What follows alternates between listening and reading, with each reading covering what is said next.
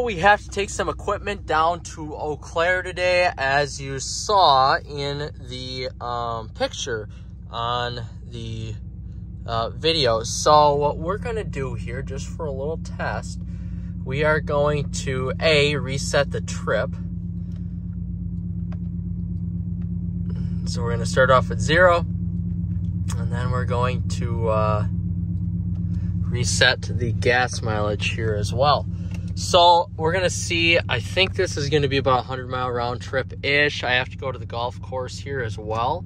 So it may be a little bit more than the 100 miles. But the total payload that we have here today, or the total towing, I should say, with the trailer and my reels that weigh about 80 to 100 pounds a piece here, is going to be roughly 2,500 pounds, 2,500 to 3,000 pounds, somewhere around there. So that is what we are dealing with. I expect to get about 11 miles per gallon here, no matter what I tow with this trailer, whether it's 2,500 pounds or up to 6,000 pounds, whatever. I usually get around 10 to 11.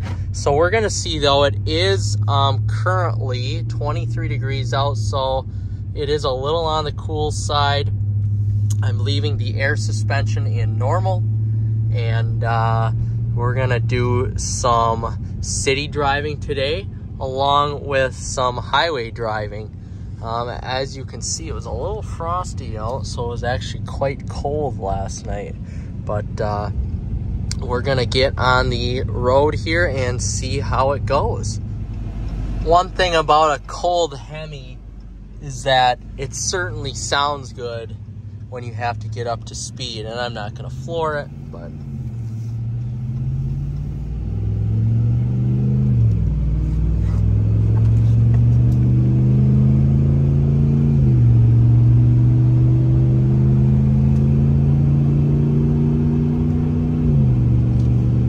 that certainly sounds great. Hopefully we can see here pretty quick. It's really bright out today. The sun is at about full force for December 14th of what it could be. I'm gonna miss that sound, but thankfully I've got till 100,000 miles before I'm gonna get rid of this truck and get something else. All right, so far we've averaged 11.5 in our short little driving that we've done. Now we're just getting onto the highway. It looks like we've got a trucker already to deal with.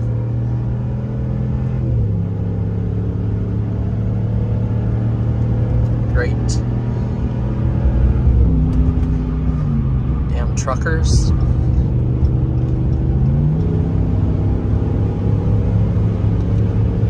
I want to pass those truckers as soon as possible. They kick up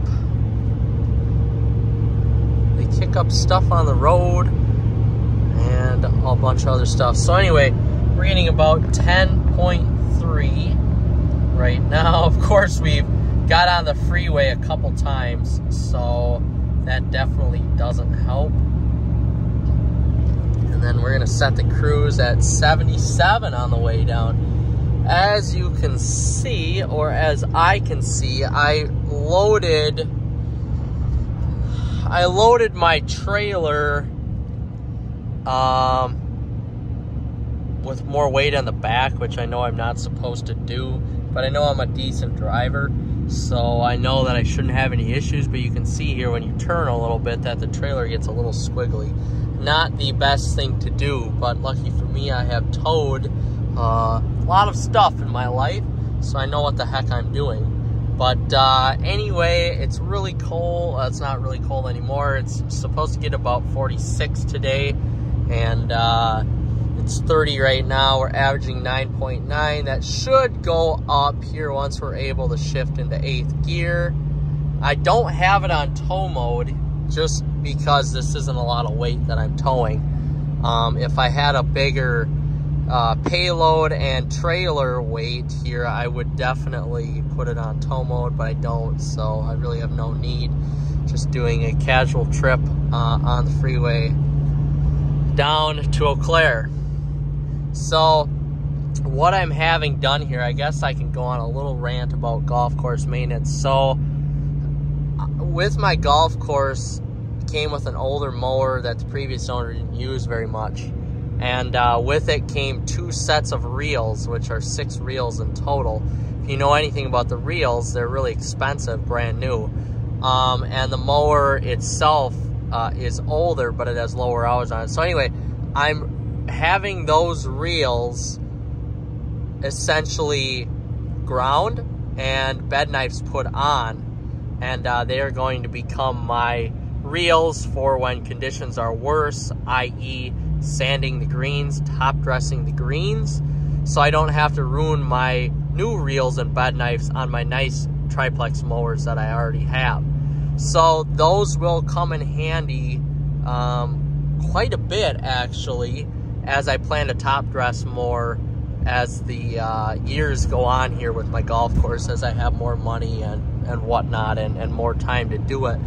So that's kind of exciting. Along with that, I have 5 fairway reels that I need to bring down just for the yearly maintenance. Some rollers. I believe I have 7 rollers I'm bringing down, and 6 other reels from my tee and fringe unit and greens unit. So it's kind of a larger load of stuff here. In total, you're looking at 17. So 17 reels. So yeah, this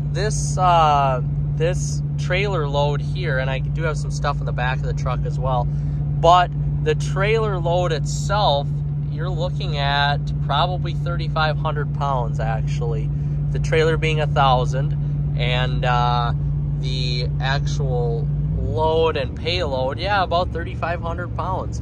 So 3,000-ish, I would say, 3,000, 3,500 pounds. So kind of a little heavier here, but not overly heavy. Not as much as my boat would be, but enough to take the trailer down. So anyway, I'm excited to take this stuff down and then get it back onto my machines and kind of get ready. But this is what December 14th looks like in northern Wisconsin. No snow. If there was no snow on my golf course, which there is, I could open up for golfers. It's crazy. It's supposed to be 46 today. I wanted to actually get out and golf, but there is still snow on the course and frost and whatnot, so I don't want to damage it. But what a weird winter indeed. It's going to be like this for Christmas as well, so not overly happy about it. If you guys have watched videos or subscribed, which you should do, you can see that I got 2 different snowmobiles this year, new to me. So kind of anxious to get those going, but at the rate we're going right now, we'll be lucky to get out by February, at least in the Rice Lake area. So that's wishful thinking. We have a month and a half left till then, and then we will hopefully get a month of riding in this year. It's not looking to be great. It's a shame, but in terms of me, I've been able to get a lot more work done at the golf course. There's been no plowing, no snow removal, anything like that, so I've been able to get done a ton of work, and it's really been great. I really don't mind a winter like this every couple years. It's not a huge bummer for me, as like I said, I can get done with a lot more work on some equipment, work on some stuff like this, like I'm doing right now. So getting back to the MPGs here, we've been on the road a little bit. We're averaging 9.6. I will rejoin here once we get back to our final destination down south of us to see what we're getting for total MPGs. But so far on this trip, we have gone 16.1 miles and averaged 9.7 miles per gallon, been on the road for 20 minutes. All right, we're almost to the destination. So we've averaged 9.6 miles to the gallon, over the course of 39.3 miles. So, not great. This is truly less MPG than I thought I was going to get. Now, granted, we're not quite there, and we're going a little slower now, so it should maybe creep up to 10. But, yeah, it's 37 out now, too, by the way. It's been almost a 10-degree temperature. Well, it has been a 10-degree temperature change since I got down here. But, yeah, not great. Not what I truly expected towing this. I know the aerodynamics of the trailer aren't great either, but I expected a little bit more than what I am getting right now.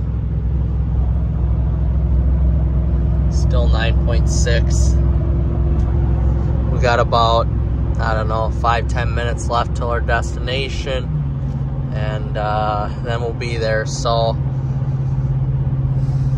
9.6 on the way down, towing about 3,000 pounds with a 16-foot trailer. Not great, not terrible. Averaging,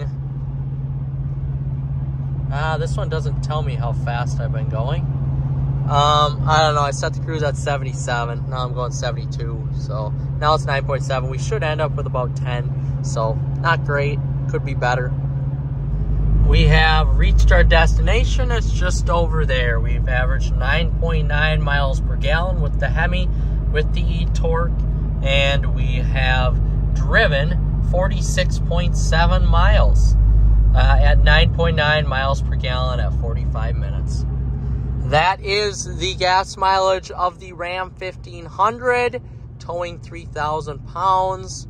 And probably about 200 pounds of payload in the bed.